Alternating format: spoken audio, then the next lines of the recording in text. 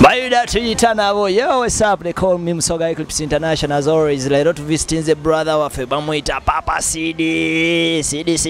Obolo domula logenda mumanya. Ino bajita Gagamel TV. As always, we give you the best. Today we have decided to give you one of the best vocalists in the country, one of the most talented artists. And today you're gonna get to know who is he, and you're going to get more of the information about him. He's called Papa Cidy. They call me Musoga Eclipse International. You on Gagamel TV. Don't forget to subscribe whenever you on this platform. One love. Okay, ngawe nabagambye today on the show tuina Papa Cidy.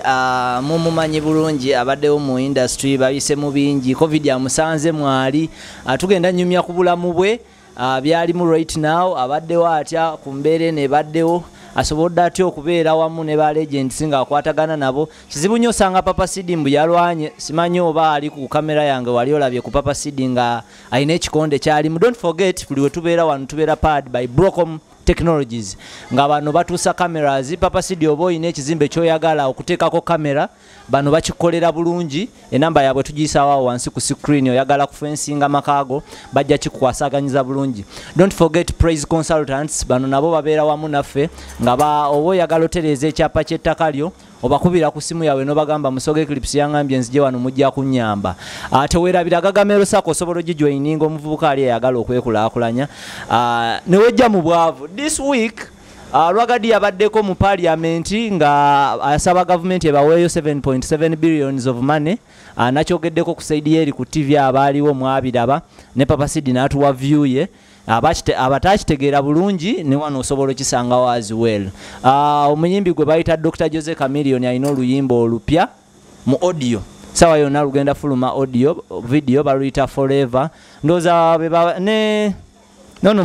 Wampaka Records. I'm forgetting the name. Dwekali naye alina oluyimba olupya. Mudura alina oluyimba ne Vinka olupya. Ndoza zeze nyimbe ziriwo empya je n'abanzijukidde njaziyisaamu mpola mpola wetunyumye ekiboozi. Ntuse ku musajja oluyimba olupya baluyita Natasha. Nawo lulo naawe nga ndukubye waliseewo luwezeze olukadde yenze nfulumya wiki. Bannayuganda tulina kweyamba build Uganda. Tetweyamba bweyambye omuziki ogwetaaga ate obuyambye nze nyambye gwe kuba nkujjanjabye omujjanjabye omutima. Papa Cidy tubuuzeeko wano ku Gagamel TV. Muli mutya aba Gagamel family Gagamel TV yamanya n'eddoboozi bampita Papa Cidy. Cidy. Erinnya Papa Cidy lijja litya? Papa Cidy. Nasooka kweyita Dr. Cidy, which means a queen.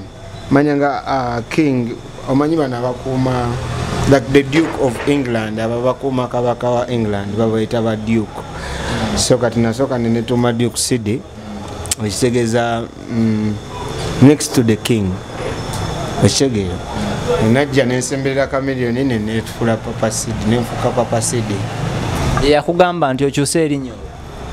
Yonsanga nali erinnya lyange just yambuuza gwani erinnya lyo ng'ayagala alikole signatory mu luyimba lwaffe olwasooka ya n'aliteekayo bibi Papa Cidy tititi. Nga tetunnatuukayo. Papa Cidy yani bamuzaala waliwo ali eyo ng'amanyi Papa Cidy gweyogerako oyo wa music ng'ayagala omanya Papa Cidy oli omulala avaawa nga nze we bamanyi nti ndi Musoga w'Ejjinja. Papa Cidy musajja w'embalala abeera ddala eyo wala nze Sekyero Amidu era nga mama wange ne tata wange banzalirawo Kaleerwe nkulire mu site muno nga njiriba ndi ghetto youth. Ati badde ndakubuuza nti oli musajja w'embalala naye ng'oluganda lulungi nnyo lwagala kusinga lwange. Abazadde bwe bali bonna? Nedda mama wange yaliwo, mama wange tata wange yafaye. Omulemirembe. Rest in peace my dad. Otandika otya okuyimba? Ekirowoozo kijjawa? Okutandika okuyimba nali mutonzi wa kyalaani era nga omanyi naye nali mpuliriza nnyo music nga mpuliriza music. Kati waliwo kyali wange gwe nagenda ne mugamba ne njagala otandika oyimba. Nangamba oyagala otandika oyimba? ngamba ne mugamba nambuzo ina yakayimba nga sina yadde nakamu ne tutula mu studio nangamba kati kankobere ngoma otandika okuyimba mumpulire neno muyimbiramu ng'ebintu abiwulira bijja nangamba tulikodinga oluyimba ne tulikodinga oluyimba twali recordingira mu Truvine studio yabeeranga ku Mutasa Kafero Plaza, is it Mutasa? Yeah, mu kibuga wakati nga wali studio. So kyali oyo mwali mu industry muno? Kyali mwali mu industry bangambye oba ali ludda wabambi. Yali producer bamuyita Geoffrey, yakolerako awa Didi. Yeah. Kati omala okola oluyimba entambula yalwo yali etya? We mala okola oluyimba nendutwalako eyo twagendanga eyo ku Lions Disc bwayise nga wabeerayo buli Saturday wabeerayo bino bya biringa performances, talent search different artists come and perform. Nange nengendayo nenyimba mukko abantu ne bandaga ssebo nti bakoze eki basiimi nenge ebintu byali byakusaagasaaga awo kugezaako bugeza ne bandaga nti agoli mubi. So from there era gye nasinkana Big Eye oyo. Big Eye ne mbuuza engeri ki gye nyinza oyingira muki mu Lion Island. Big Eye nantwale wa manager Sam Mukasa. The manager Sam Mukasa yali manager wa Chameleone by that time. Manager Sam Mukasa nantwale wa Chameleone. Netusinkana ne Chameleone. Nga tetunatuuka Papa Cidy. Big Eye by then teyali wa Eddie Kenzo mu Big Talent. Big Eye yali mu Lion Island by then. Kenzo naye yenyini yali atandika butandisi music. Kale kugamba Eddie Kenzo twatandikira mu same period naye kushegera. In the same period twatandikira nga tanaba nakola Big Talent nga batandika butandisi music. Then kubanga ne music yenyini teyaliwo kushegera twali tulikodinga buli recordings nyimba bakulabyeko wane wapade bakulabyeko wano ogenzeko wa Moses Manyani ochegera ewabbaweeyo nga music tanaba kuwera tunafuuka serious nnyo. By then industry yalimu ngojeko Chameleone, Bebe Cool ne Bobby Wine. Bani abaliwo awo wayingiriranga abaliwo cha Aziza Zioni mujjukira yaliwo nga akuba Rocky Giant yaliwo nga akuba nnyo waliwo by that time twayingirira ne Jamalo mwe yayingirira almost kuba yakubireze nyimba ze guno omulembe gwa balasi kuna matata bana bekubira dance webalukubira noyo Rocky Giant ne nani Tulumanchi balama in that time born Uganda nzi by then radio yali mwali radio yali mwali nnyo radio bali bamaze banga of course ne wizo yenyini twajanga ne nga be bantu betulaba nogamba mwana no guy otegera. By then woyogera Chameleone was a big dog in the industry nga aina music yali oba nyizo gamba nti nga yafuka East African artist ya dachali naye awo ebbugumu lyali ly'amaanyi mukama yakuyamba atya okumusembera? Nange mbutufu simanyi kubanga Chameleone yennyini we namutokako manager Sam Mukasa bwe yandeeta Chameleone teyambuuza kibuuzo kyonna yangamba bugambe oyagala tukole nti ye njagala tukole nangamba jangu tukole bwatyo teyangamba bigambo bingi tetwanyumya na bingi wabula namutukako nga Chameleone twesinkana ku Sherika Fawa Kabalagala nangamba mwana tuulaawo bakuwe ne soda bakuwe biki wallahi my first day kubanga nero akuba nti manager Sam Mukasa already yali amugambye tinayo mwana gwendeta bwati ne bwati mutunzi wa kyalani ata ali awo kale kugamba yagala tujoininga katu okitegeera kati naye najjoreda ali awo about it naye talina bye yambuuza talina nakiyansaba talina na kintu kyonna. Oyingirayo wasangayo baani okujjako Chameleone? Sayingira waka oyingira mu Lion Island. Mu Lion Island, okay. Nasangayo AK47 showcase Skeleton, waliwo omulala bamuyita Likiriki, waliwo omulala bamuyita Big Eye yaliwo. King Sir yali tannaba kujja. Yajja luvannyuma ya. King Sir yajja yima nga maze n'okuba zihiti. King Sir yayingira Rion Island nga amaze okola oluyimba lwe yakola ne Gravity olwasinga omujjayo. Zo yali azikoze. Yali nayo yali azikoze za Gravity. Kati we wamala okuyingira Rion Island. Yakoze naye kugamba oba luno lwa winner yalukola after. Yalukola after, I think, nga maze n'okuva mu Rion Island. I think, I'm not sure. Agenda mu studio basooka n'okolako ennyimba awo nga temunagenda mu studio na Chameleone. Nedda namala ebbanga nga tubeera ne Chameleone nga tutambula nga sirina ku bya kuyimba. Wabula nga mbeera naye nga namala ebbanga sali mu luvimba search naye nali nange ngezaako kuyiga industry bwe nsoma mpola mpola. Nga mpadde chance omukulu nga mpadde chance munaye. Yeah. Kati muyingira mutya studio? Kati kuyingira studio yamala wulira kayimba kange twali ku Sherika Fao n'akawulira nga kanyuma kakatwanitudde ne tuteesa. Nangamba kayimba tukaddemu remix. Nange nga kenyini ndaba sina kyenfiirwa. Nga sina nza kifunamu kikola. Ekisege nga kikolera ddala. Ne tukola akayimba ne tukaddamu remix. Awo endala nezijja. Endala nezijja era mpola mpola bwe zityo. Bagamba gwe muyimbi akyasinze collaboration ne Chameleone kituufu? Ate ntya.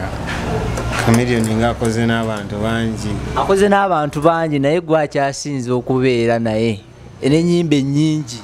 Kyali wange. Kyaliwo era bakyaliwo. Kati abalala bayinza oba bakyalibe naye sikutuukako eyo level ekola nnyimba nyingi. He's my friend. He's my good friend. Bagamba Chameleone yekyusakyusa nnyo. Ne gwe obadde ne Chameleone ebbanga ddene era omuntu bw'oyogera Chameleone amannya agaddako awo era bajja gamba Papa Cidy egundi. Erinnya lyo teribulamu. Ki ekikukumye naye for that long? Nze ngenda kugamba teri muntu ateekyusa. Abantu mwonna mwekyusa. Kubeere gwe tokimanyi ku mutima gwo nti weekyusa. Tokimanyi. So olina okumanya nti n'omuntu ne waba akoze eki mukwano gwe yabeera mukwano gwo sitiro baki oba ki esifaayo ku bye boogera ku ye but is my friend. Bagamba Chameleone asaba abayimbi sente ate ezitali ntono okola nabo sente yali akugyeko yadde 10. Tansabanga ye yadde n'ekikumi. Tansabangako yadde n'ekikumi. Naye era abayimbi bazisaba kireka nabo baba nazo bajja bamantaala nazo. Kati gokole ki oba oli azakulazo bazamama bajja bama. Actually Papa Cidy kyayogera kituufu. Waliwo omuntu ajja n'agamba Musoga mwana mpayo interview ya TV mbadde inawe emitwalo 10 na mu mood ekola luyimba ye najja nakugamba tukola luyimba kati omukolere kiddala.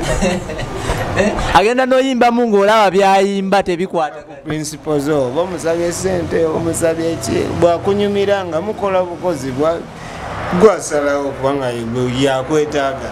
Ng'omaze okola ne Chameleone ennyimba ezo zaafuuka z'amaanyi mu ggwanga era wali okuba kati nze olaba nali eri waffe ejjinja naye nga ze zikuba wonna si mu Uganda mwokka mu East Africa.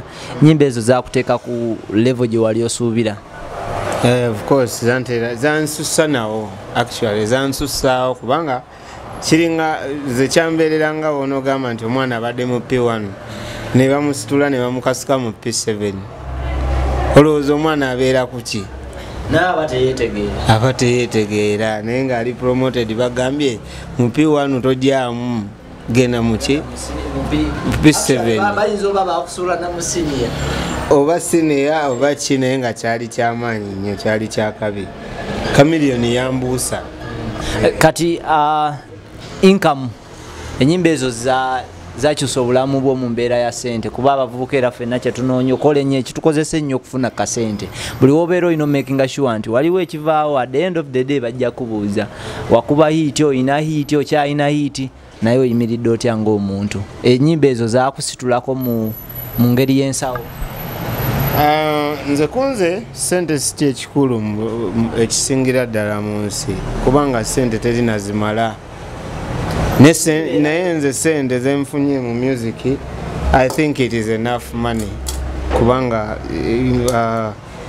ebintu ebisinga sibadde sina mulimu mulala giri awo mbeera ku kyalaani nakuyimba byensurvivingirako ate nsobodde okweyimirizaawo ng'omuntu nga bondaba era nga bonsanze bwenfaanana nti siri wali sisudde sikoze eki bingi nnyo byenkoze mu music bingi nnyo ku travelinga tickets zonna za bwerere visa zonna za bwerere kakati mbutufu oyinza kutomootya ddala mbutufu nga ntambudde almost like ensi ezisukka mu 2 waliwo abavubuka abali mu myaka gyo tavangako na mukyalo okutuukangako na Masaka kujja wano Kampala naye nze ntambudde mu nsi ezisukka mu 2 I've got friends all over the world I've got hit songs kubanga ne hit songs nayo achievement a hit song is an achievement because omuyimbi nga yimba kyabanoonya naye nze nzirina hit songs okitegeera bingi nnyo so I cannot explain it all. Kyetaagisa nnyo omuntu oba olina kyofunye mu bulamu sometimes nodda wali ku mabbali n'ogamba thank you God because abantu bangi abanoonya ky'olina nga tebasobola kifuna so Papa Cidy wavaayo n'agamba nti mumativu ne Mukama kyamuwaddemu eno situation production engamba katuwumulemu tuyiseewo ku bulango bwaffe tukomewo.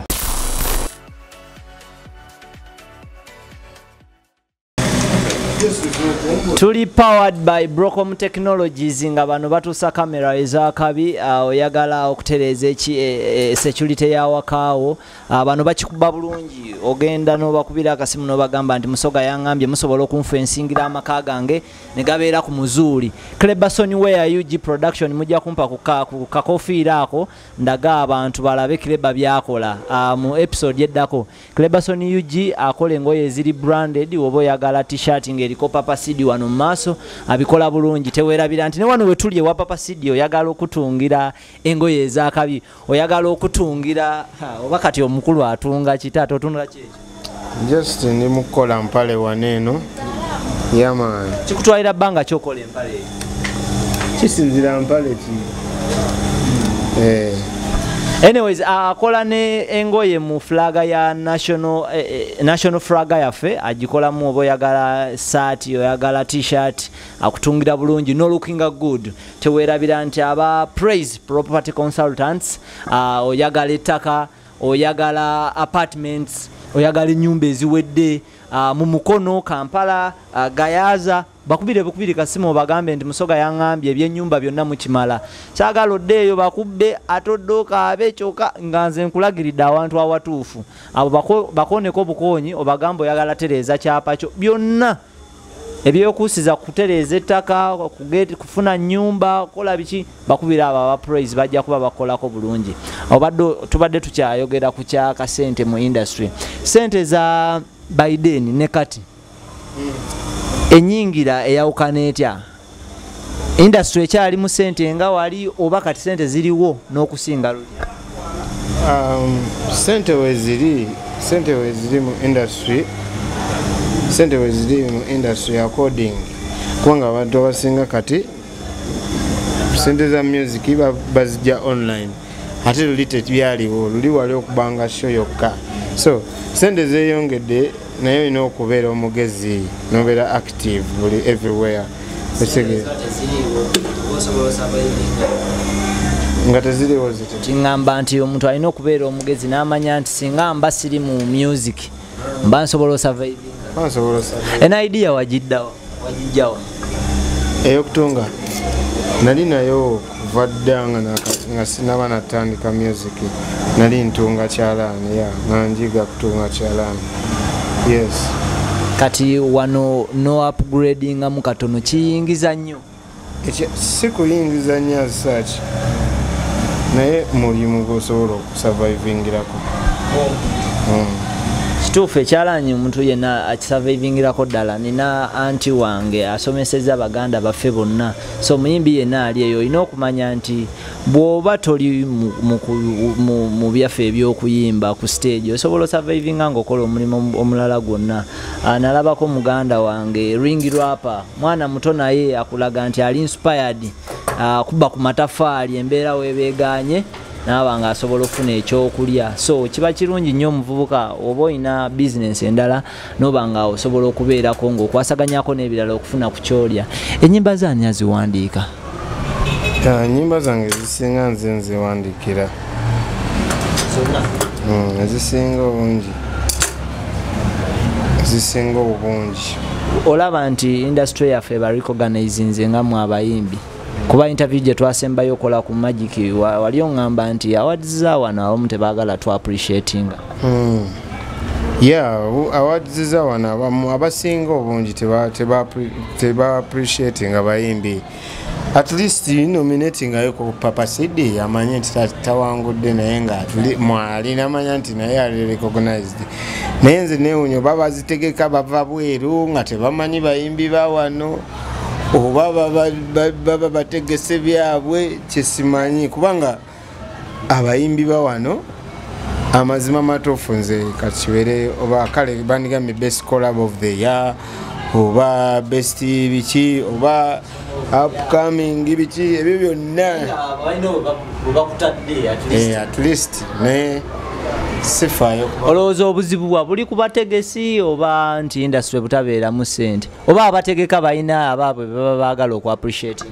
Ndowooza balina abaabwe abayimbi baabwe kubanga simanyi kye basinziirako kola awards zino nangeri ki gye banominatingamu kubanga goyinza okwebalanga omuyimbi nga bo tebakubala okitegeera.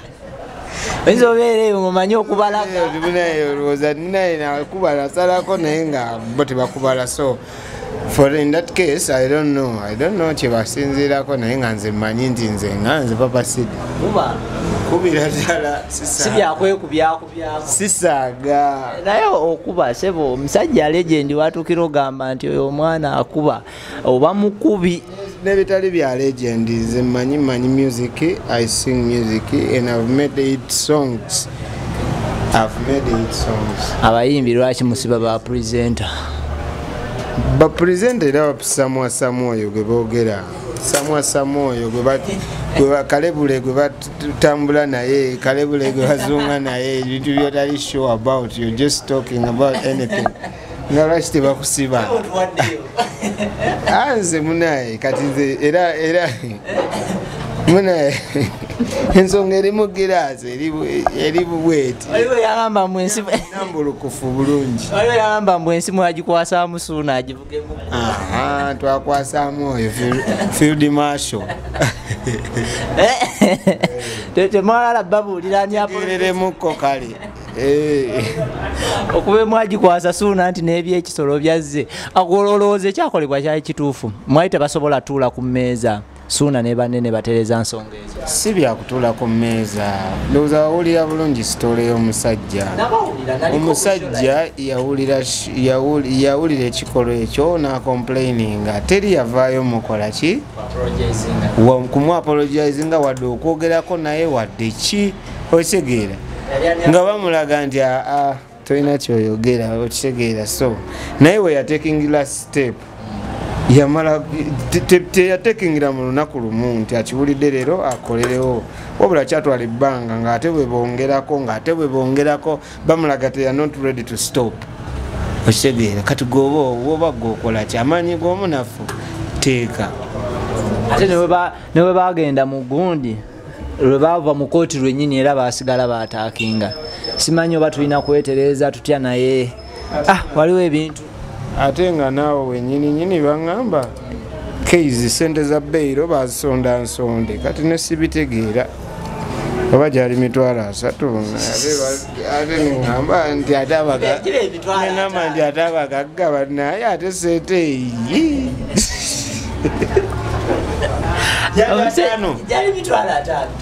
baali bagisonda awo nga ziganye. Naye ng'olowooza ekizibu kivaawa? Waliwo yagambye mbu ba presenter kati baagala kubeera basitanga bayimbi. Or of course bo bayagala dobera basitana ya obuzibu bw'emmanyi nti bannogo kubanga muntu tosobola kukula bwotyo ne bakugamba n'okugamba nti neetondera ekyo kiveewo n'ogamba nedda. That means you have a very very hard heart. You can't even take yourself to apologize to someone. Kachiba kitegeeza ki ate kiki osomesa ensi. Taking a next step. Nenga waliwo yagamba nti n'omukulu Suuna yandibadde addako emabbali n'amanya nti ffenna oneetaaga nange nkwetaaga kyandibadde tekituuka ku step eyo. Yeah, Suuna si kuddako emabbali. Suuna already ebyo byonna yabikola. Suuna bamuvumidde almost mwaka mulamba n'okusukkamu si gwe gusoose. Okitegeera omuntu agenda okukola ekintu aba tavudde mu bbanga kiba kivudde wala nnyo ate naddala ffe ebyabayimbi kuba oba toyagala kwerabisa ate bandabe nti ate ennyumba noono ate bandabe okitegeera. So kugamba okuvaayo baba bakunyigiriza nnyo nga naawe obikooye kugamba oba kuswala kale kanswale naye taking a step kikomye. Social media ku music kati gwokiraba otya? Social media etambuza bulungi music? Kuba edda mwali mutambula downtown enyimba eyo ng'abaana batambula eyo promoting music. Right now social media yekitwala. Yeah. Social media ekola bulungi nnyo kubanga olimba in one day lusobola okuba nga lutuse mu America nga luli Japan buli wamu. So nze ngamba social media eyambyeko nnyo. Olowooza kigenda tuyamba okutunda music waffe? Yeah, kigenda tuyamba of course. Nze ntunda album nina album 2. Yeah, naye basigninga kuva France. Rajes kutundira wano sizifulumyanga nako wano. Nyimba sizifulumyanga nako wano. Niri bali muzitunda. Kitegeeza abayimbi abasinga kati mwafokasinze nnyo ebweru wano wabadde ki politics yayingirira nnyo music. Si kufokasinga bweru tofokasinga ensi yonna oleme kubeera mu kabox nti onoonya emitwalo 2 okitegeera bw'okuba sho n'okuba sho ne music onayitamu n'ogende bweru ekitone nnyo sene zotandikirako guba mutwalo gwa $. Okitegeera kati bw'okuba omutwalo gwa $, ne bagokuwa that means ogenda kumala emyezi n'emyezi ng'olinamu akasente. Gamba wano Uganda okomawo n'olamuza poloti bulungi nnyo ku mutwalo. Olowooza politics aleseewa music industry yaffe okuva omu ku bayimbi we yavaayo ne yeesimbawo tubadde tubiraba ebibeerawo? Tebibadde birungi naye music kyenyinza okugamba nti music tasibirwa kkubo. Music at any time agenda kweta era abantu bamufuna nakati abantu bamufuna era buli nnyimba ezifuluma abantu bazifuna. Yeah. So politics yaleetamu awo ejengo neera lyavaawo kati. Katusubire nga wokyogedde lyavaawo naye nongera okubategeeza nti ne wano wetuli omusajja gwe tujja okyalirako mutunzi wa ngoye osobola okujja wano e Makindye kumpi ne Balaxi. Enamba ye egenda kuyita waawo ku screen omukubira n'omugamba neetaaga onkolera ekitengi mu kala yange ey'eggwanga lyange ajja kuba akikolera. Oba oyagala oteekako erinnya lye ku kitengi ky'abakoledde ng'ogenda wali ku Boulevard Kampala Road ew'omukulu gwe bayita Richard Cleberson ng'akuteerako ekigambo Papa Cidy ng'akubrandingira ng'alaga nti ebyaka bye yabikoledde ye superstar. Simanyi oba olina ekirala ky'oyagala okwongerako ku bye twogedde Papa Cidy?